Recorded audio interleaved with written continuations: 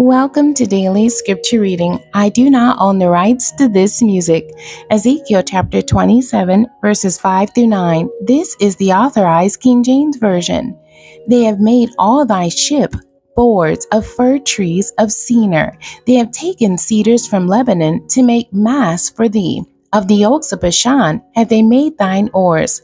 The company of the Asherites have made thy benches of ivory, brought out of the isles of Chittim. Fine linen with broidered work from Egypt was that which thou spreadest forth to be thy sail. Blue and purple from the isles of Elisha was that which covered thee. The inhabitants of Zidon and Arvad were thy mariners. Thy wise men, O Tyrus, that were in thee, were thy pilots. The ancients of Gebal and the wise men thereof were in thee, thy caulkers.